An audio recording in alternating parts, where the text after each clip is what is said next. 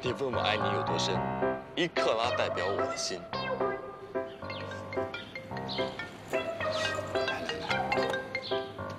喂，哎，马上过来啦，你等着哦。好的，好的，来了啊，拜拜。你别走啊！你给我表个态呀！等着。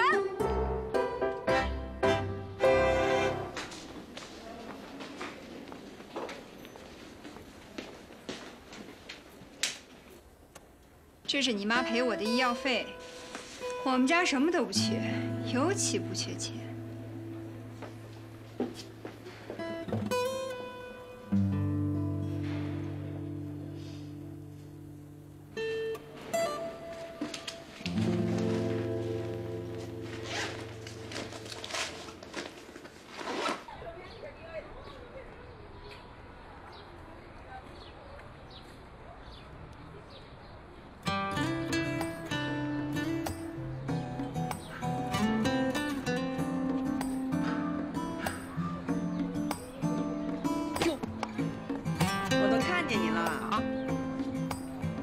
我想的那么淡定啊，穿帮了，傻死了！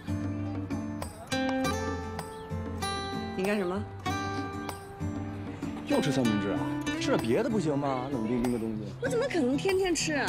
管你为什么？行，你想吃什么？你跟我说，我请你。不要。我要。这是一点给西云请的机会都不给啊！我觉得吧，有时候我像个小毛驴，然后前面上挂了一个胡萝卜，哒一顿追那个胡萝卜，就追它，永远追不到。你就那胡萝卜，我就那小毛驴，是吗？什么东西？好吃的包子。买的做的？做的呀。谁做的？我男朋友。这别夸我会做包子呀！你要不要脸呀？谁说你了？脸我肯定不要，包子我要吃。吃一个。这有2个，你给我留一个啊。就吃一个。哟，好香哎！是不是？什么馅儿？你尝了就知道了，特别好吃。为了订这个。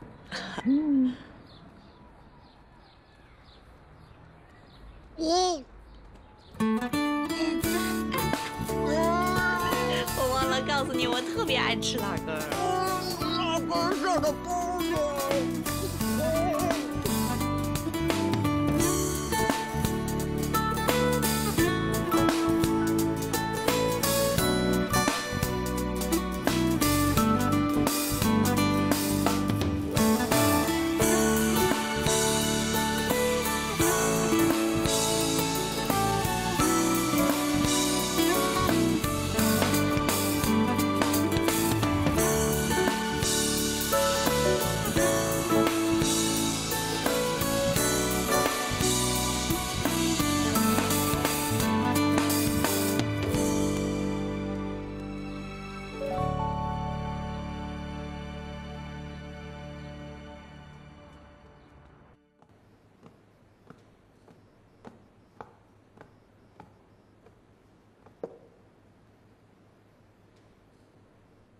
同学们好。老师好。上一堂课我们讲了颅骨的主要结构，今天我们讲一下腹肢骨。在学习新的课程之前，我想先让大家回顾一下上一堂课的内容。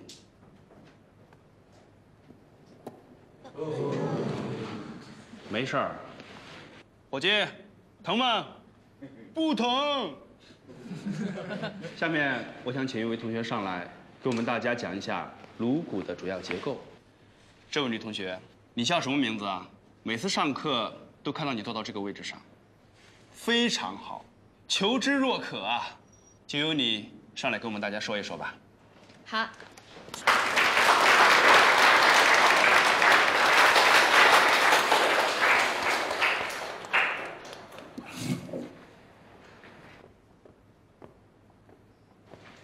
先介绍一下你的名字。各位同学们好，我叫常天慧。哦，你就是今年我们全市的理科状元。没想到是这么斯文的一个小姑娘，真是人不可貌相。来，那就由我们的状元给我们大家说一说吧。颅骨分为脑颅骨和面颅骨，脑颅骨分为8块，面颅骨有15块。还有就是有3对6块的听小骨，那么加起来一共就是29块。这就是我们成年人的颅骨组成。这个非常好，请坐。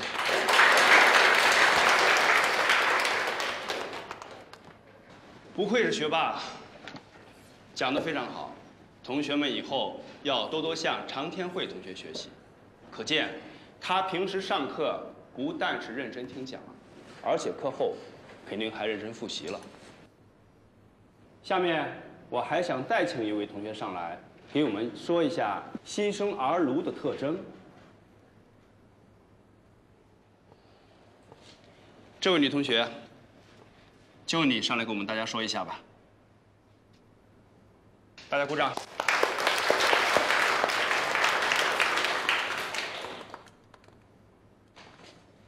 小心哦，这可是标本。哎，我只不过是开个玩笑而已。这个时候怎么舍得拿标本给你们大家用？同学们啊，以后可要提高一下自身的心理素质，这才哪到哪啊！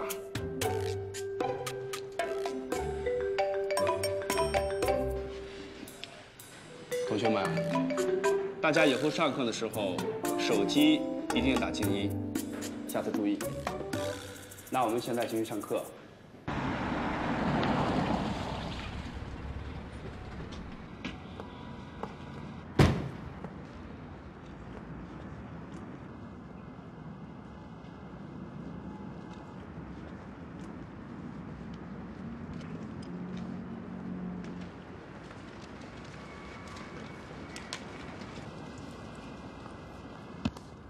哎，你怎么来了？我有些话想跟你说。哎，三成，我知道你要说什么，你放心吧。等我高考结束了，不管考没考上，我都跟你去创业，行不行？我跟你说的不是创业的事儿。那什么事儿？你要是为了你自己，为了你爸考大学，那我支持你。但是你要是为了宋露西，我觉得你太不值得了。哎呦，三成，他哪儿得罪你了呀？你老针对他干什么呀？他跟我有1毛钱关系吗？没有。他没得罪我，我也不会针对他。我是因为你是我兄弟。不是，你到底想说什么？有些事情我必须要告诉你。我看见宋露西和一个老男人不清不楚的。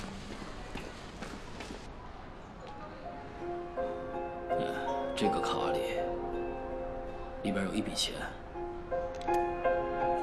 拿着。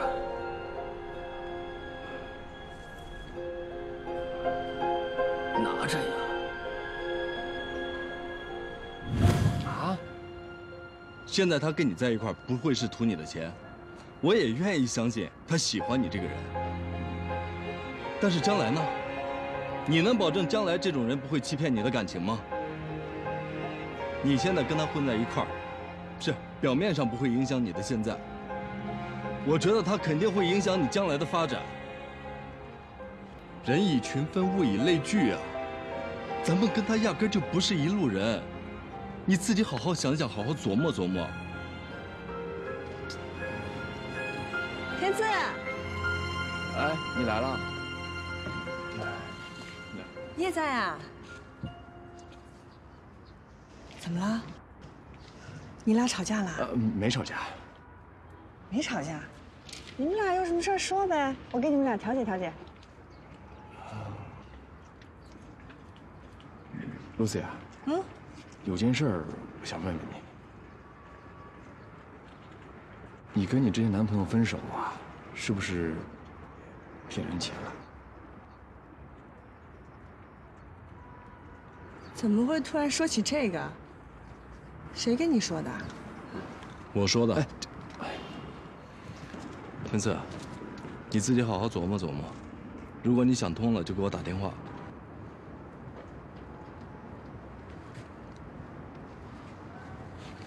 赞成。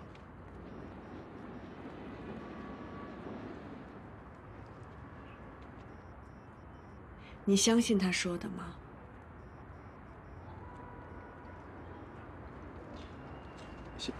现在不是相不相信的问题，我是想听你说。我记得你以前说过，你说你不愿意了解我的过去。是，我说过。但是后来我想，既然我喜欢一个女人，就应该了解她的全部，不是吗？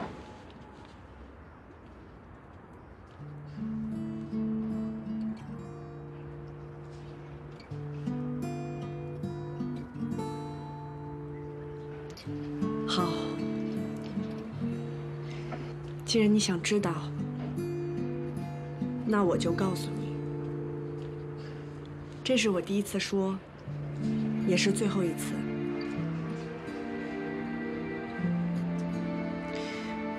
没错，爸。哎，坐吧。我就要回台湾去了。不论妈妈的病情恶化，无论如何，我都要陪她走完最后的日子。能和你在岛上度过这段时间，我很快乐，也很感谢你不记恨我，愿意见我。我曾经等过一个人，等了很长很长一段时间，但最终我放弃了。是因为他失约了，仅此而已。那你等他是因为钱吗？常天赐，你给我听好了，我宋如熙吃的、花的、用的，都是我自己干干净净挣来的。我宋如熙在这个世界上，不会欠任何人情债和钱债。你听懂了吗？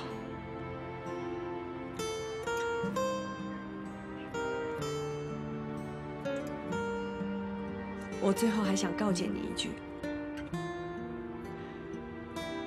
人在成长的过程中，会听到各种各样的声音，但是这都不重要，因为重要的是，最终你的内心要有所判断，这样你才会成长啊。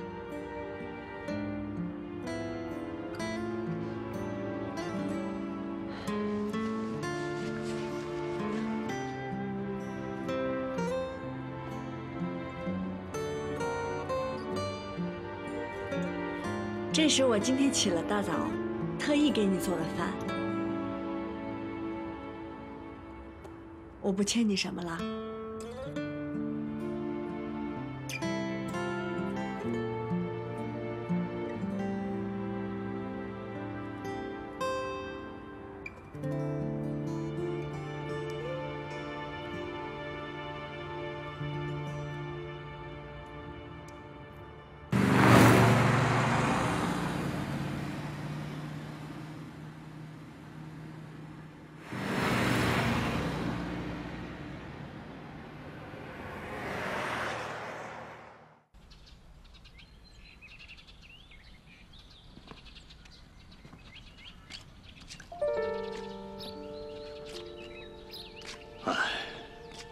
露西呀，这么多年了，你对我有看法，我心里明白，但我不能扔下你阿姨一个人。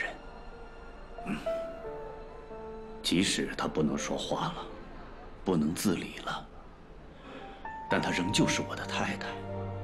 我已经伤害过你妈妈，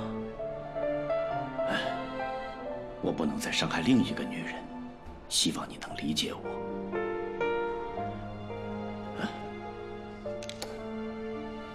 这个卡里面有一笔钱，一半是给你和伯伦的生活费，另一半是我给你的嫁妆。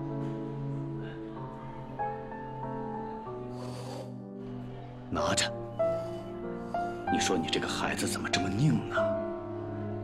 你难道还不肯原谅我吗？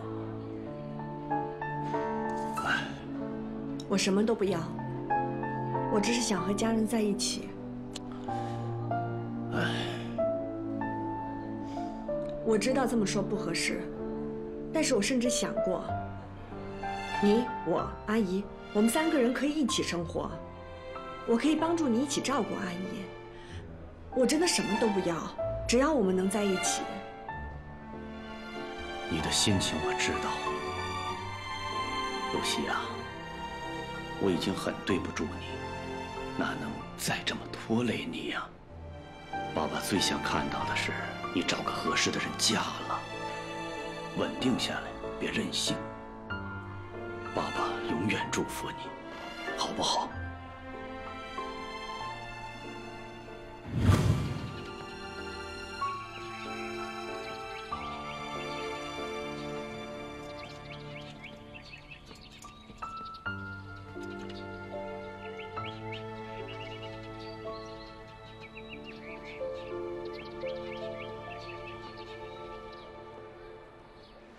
一天天从早上到晚，还那么多作业，没想到比高3还苦。大半夜的画骨头架子，死老实，也不怕吓得我们睡不着觉。你别说了，你别说了，你一说我就想起来刚才上课了。哎，猪猪，你刚才是恶心还是害怕呀？又恶心又害怕的。啊，那怎么行？现在只是模型，听说到下学期我们要真的解剖课，那是真的死人。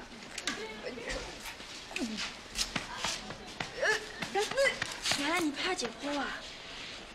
没事儿。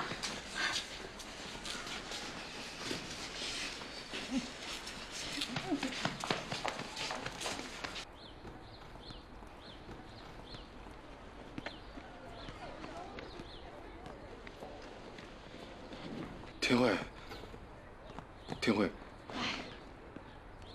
我是来给你道歉的。我知道你不想见我，我电话你也不接，短信、微信都不回，但是我真的希望你可以给我一次机会。天慧，我求你了，你给我一次解释的机会好吗？我来这儿其实很多次了，今天终于碰到你了，这给你的，我求你了，天慧，你给我一次机会吧。我欠你顿饭，我这人不爱欠别人的。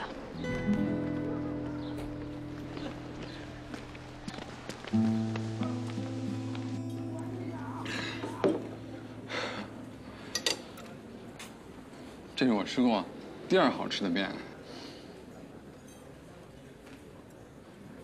第1好吃的面是我妈做的面，我觉得任何山珍海味都比不过我妈面的味道。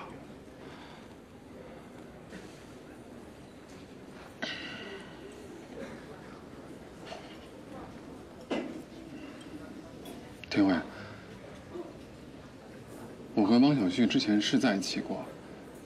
但是我认识你的那会儿，我已经有心要和他分手了。只是我当时担心汪小旭一下子接受不了这件事儿有什么过激的行为。你了解他的，他的情绪又不受自己控制，所以我当下就采取了冷处理的方式，我就没有跟他彻底说清楚。这是我的错，我向你道歉。向我道什么歉啊？你们俩的事跟我有什么关系啊？你跟他分不分手，在不在一起，跟我都没关系吧？我真的没有想到这件事儿他会误会，然后伤害到了你。整件事情，我特别明白，其实你是最无辜的一个人。然后事后所有的压力让你一个人来承担，其实我特别的内疚。我知道这个事情真的是我的错，你可以原谅我吗？我求你了，天慧。天慧，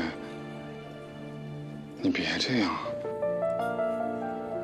我和汪小旭的事情是我千错百错，但是我高帅真的没有做过任何一件对不起你的事情，而且我打心底里也没有想要伤害你，我也特别不想因为我和汪小旭以前的事情伤害到我和你现在的友谊。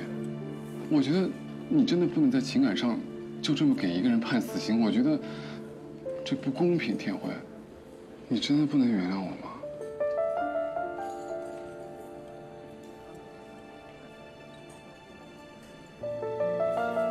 没事，心里永远都是那个最通情达理的女孩。谢谢你今天请我吃面。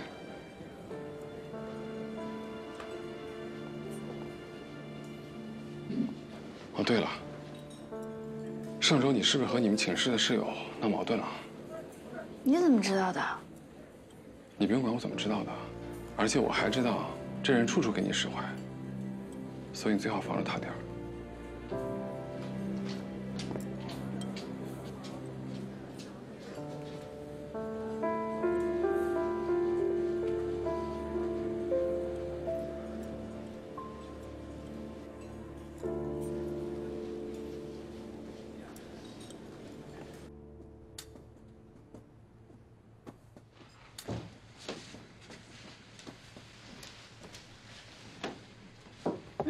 回来了啊，吃了吗？吃了，跟同事们在楼下那个小饭馆吃的。哦。什么呀？哎呀，上个学期发的什么奖金我也没记住。嗨，揣在西服兜里得忘了。今天如数上缴了啊。要是多发几次就好了。最近给天慧又交学费，又买电脑的，我都把那个定期的给动了。曹雪萍同志，用发展的眼光看问题嘛。等你老公当了教导主任，那每个月就有这么多钱了嘛。也不知道什么时候的事儿呢，八字还没有一撇你就抖起来了。哎呀，老李10月份退了以后，我就接班了。哎，对了，我想不行的话，从下周开始，咱们给天慧每个月的生活费多加几百块钱。这么大方啊？闺女可没说这零花钱不够啊。啊，是，我是觉得啊，除了基本的生活费以外，女孩手里她得宽裕一点。你忘了上次她那个室友说咱们天慧是穷丫头。说实在的，我听着心里边挺不是滋味的。那是他们室友没素质，那什么人呐？啊，有钱就了不起啊？哎呀，你跟小孩子置什么气呀？啊！我想了想，是不是咱们平时对经济方面卡的挺紧啊？让天慧花钱的时候就比较仔细，导致室友对她有看法。所以说咱们天慧倒不至于占人家小便宜吧。可是自己不大方，这本身毕竟不是什么优点。哎，你让她手头宽裕点啊！哎呀，这谢天谢地，你有这个觉悟啊，我就不用瞒你了。这个几个月那个天慧的生活费啊，我给她多加了几百块钱，没向你请示，不会生气吧？哎，方雪萍，你这就不对了啊！我今天要不说这个，你还不如实交代的吧？下次必须不能先斩后奏啊！遵命。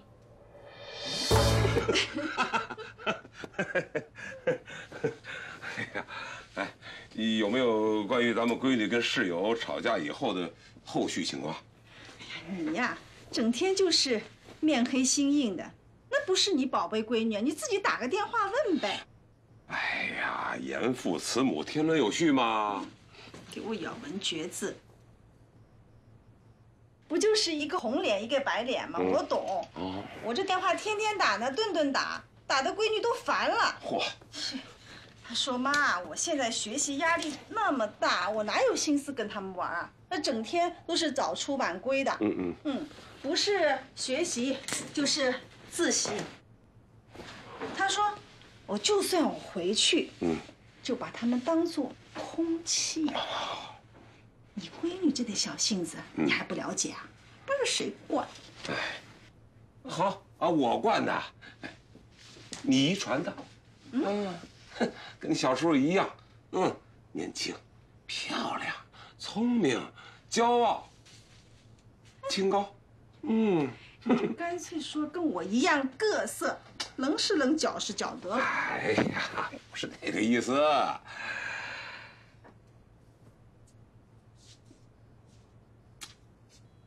说实在的，把天慧放出去，家里边空荡荡的。倒是觉得她长得挺快，这心里边啊，还挺舍不得。你现在有个天赐在身边霍霍着，还好一点。明年天赐一走，这家里边还挺冷清。真是。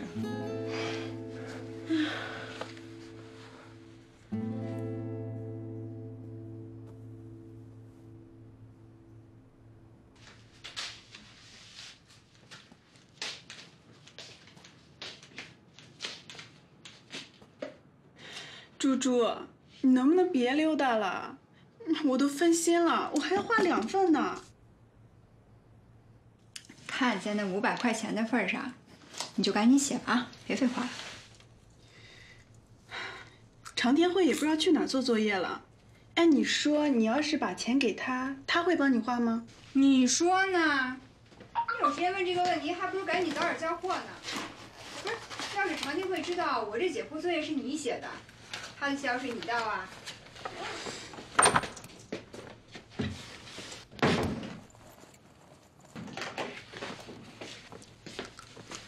哟，学霸才回来呀？你写作业吧。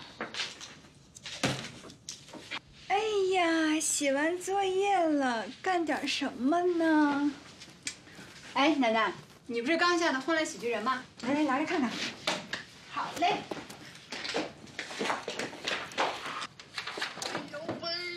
带上。师傅，您打坐呢？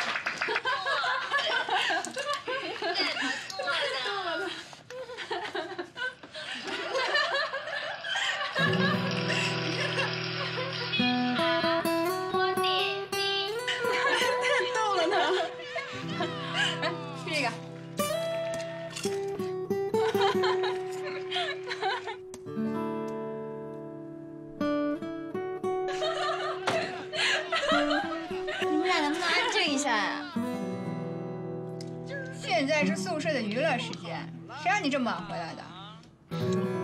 楠楠，声音再大点，听不见。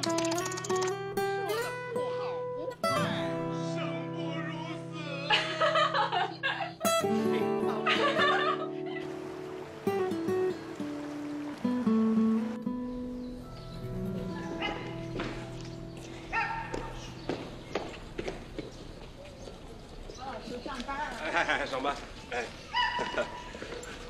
哎，天赐，中午好好吃饭啊，吃点有营养的，别省着钱。这个正是长身体的时候，来。爸，我有钱，跟我还装上了，拿着，别不舍得啊。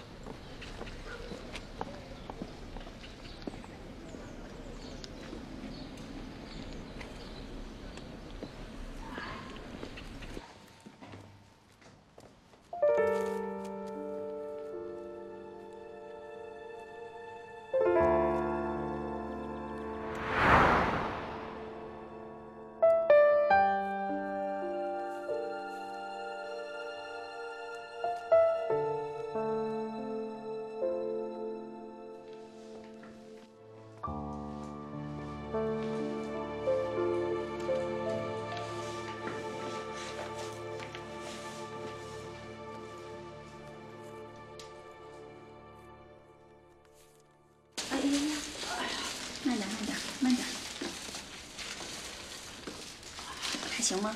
还可以。先坐沙发上。哎，好。哎，好了，慢点慢点啊。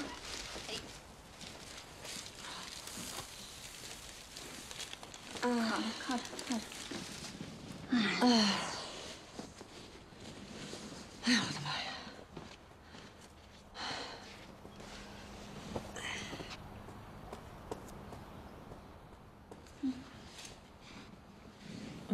谢谢。待会儿别忘了把药吃了。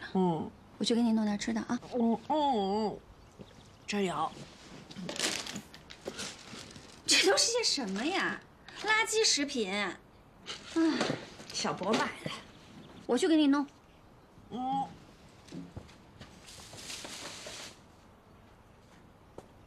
冰箱里怎么什么都没有啊？来不及买。瞧瞧你过的都是什么日子呀？啊，一个人守着这么大个房子，你不害怕呀？不是还有小博吗？小博他迟早要成家，要离开你的。这么大个家，没个男主人可不行。我说你啊，就别挑三拣四的了，碰上一个真心对你好的、爱你的，就嫁了吧。你以为我不想啊？你以为好男人这么好找啊？你以为像秋风扫落叶一样一抓一大把，随便上街就能捞一个啊？难啊！我还不知道你，就是一根筋，忘不了。啊，行了行了，待会儿我打电话让人家跑腿公司给你送点有营养的吃的喝的，店里的事儿你就别管了，有我呢，好好休息。谢谢。好了好了，你快去忙去吧，都折腾一天了。走吧。好。哦。药，别忘了吃。走了啊。拜拜，路上小心啊。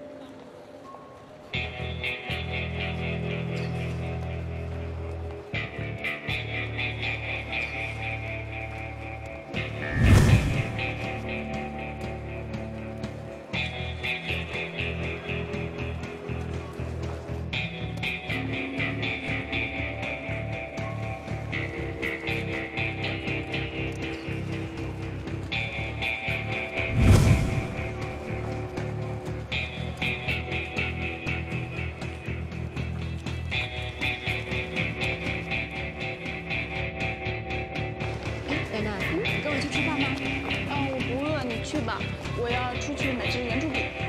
这个点你还不饿呀？今天不饿。行吧，拜拜，拜拜。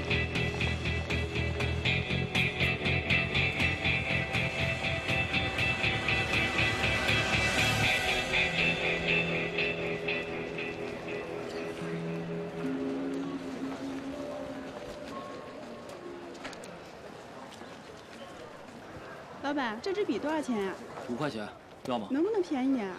你还想怎么便宜？不买就搁那，再低卖不了了。这个便宜，1块钱2个。那我要这个吧。好。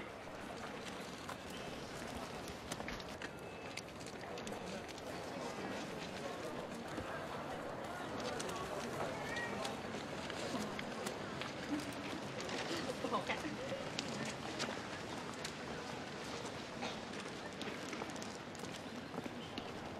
同学，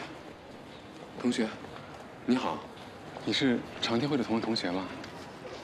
是。我是天慧的哥哥，我想找你了解一下他在学校的情况。常天慧的哥哥，不是你啊？天慧告诉过你他有几个哥哥。正好你们学校前面有个餐厅，我们上餐厅聊吧。走吧。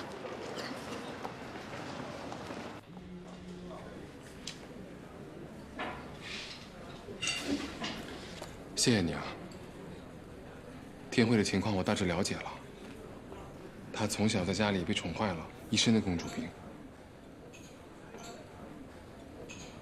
其实她在你们宿舍和你们把关系处成这样，我一点都不意外。以后有什么事还得请你们多担待。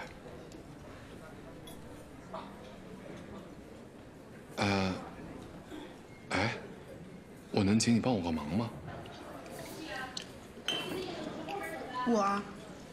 我能帮你什么忙呢？其实对你来说特别简单，因为天慧父母特别疼爱她，想说别让她住宿舍了。其实家离宿舍挺近的，你知道天慧现在正在叛逆，就算在宿舍和你们闹成这样，也不愿意回家住。所以我想着说，请你在宿舍制造一些小矛盾。天慧气性大，扛不了几天就回家住了。这个不太好吧？你放心，这忙啊，我不会让你白帮的。这个是感谢费，感谢你让我了解了天辉这么多情况。在宿舍里的一些小矛盾的话，就是这个数。如果说能有一些肢体上的冲突，我给你加钱。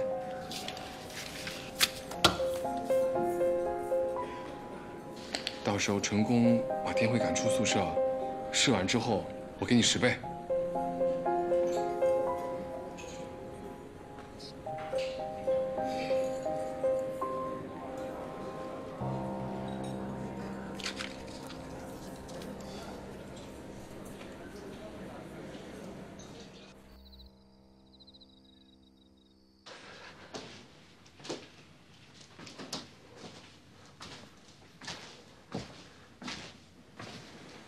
爸，还行啊。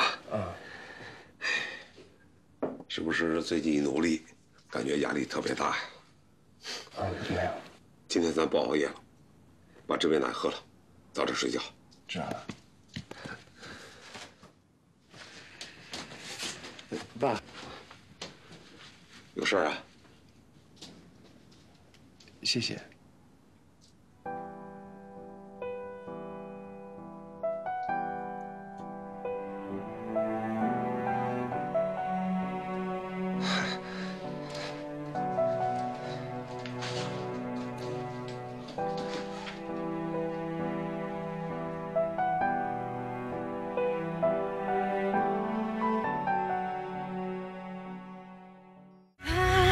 是无言的歌，扣动生命的线。爱是无声的雨，滋润人间。